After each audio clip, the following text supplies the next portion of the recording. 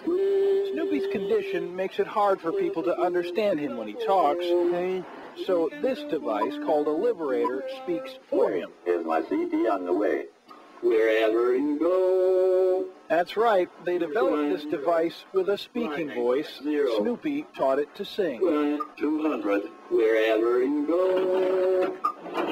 Now, Snoopy is an ambassador for this technology, doing demonstrations, even singing the national anthem at a Twins game a couple years ago.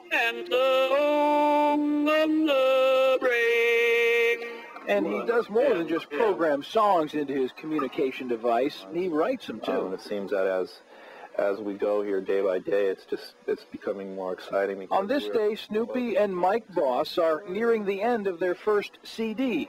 Religious songs written by Snoopy. Let's do a level check, too. Enhanced by Boss. I am eternally changed.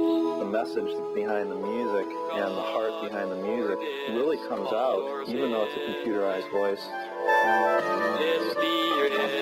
He's taken what life has given him and made music with it. Our lives